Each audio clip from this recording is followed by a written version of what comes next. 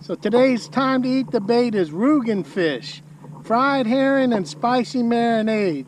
Leave it to the Germans to fry and can herring. So this is over a pound, so I'm not going to eat all this at one setting, but I definitely want to see what this is all about. Fried herring and spicy marinade.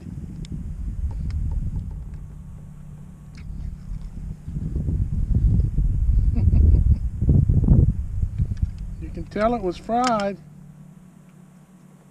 Ooh, let me drain some of the liquid off.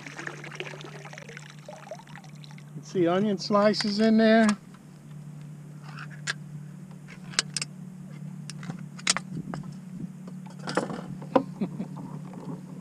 So fried herring and spicy marinade. You see onion pieces. A bit of blood from that redfish on my fork. Let me try this out.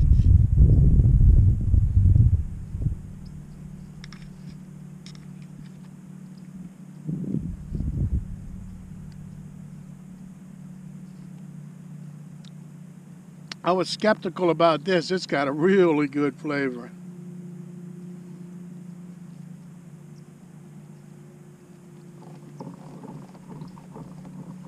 Hard to get out the can. I love herring though. It's one of my favorites.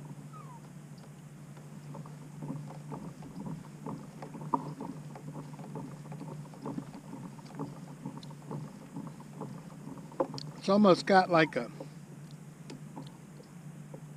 vinegary, spicy flavor. You can see a little bit of batter on the outside. You can eat those bones, but they're all soft. I brought a Ziploc baggie because I didn't think I could eat this whole can, but this stuff is delicious.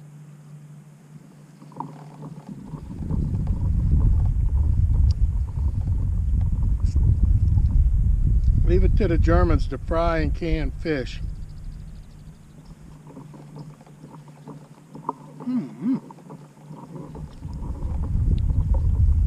Three great big herrings in here.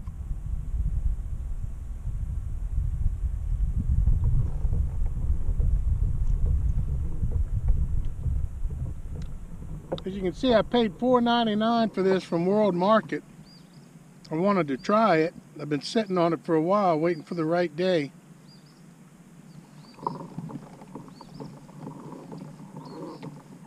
This might be a standalone video today. It tastes almost like the jarred pickled herring with onions and a wine sauce.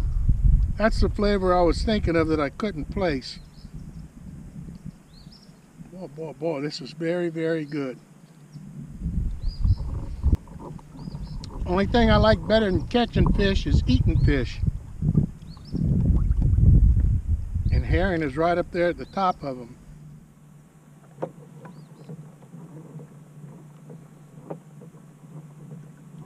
Rugen fish.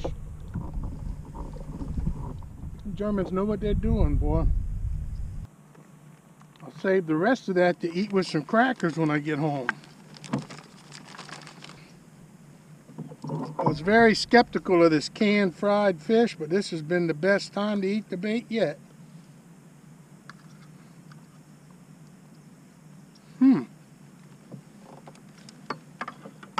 That is seriously good. Put this on ice.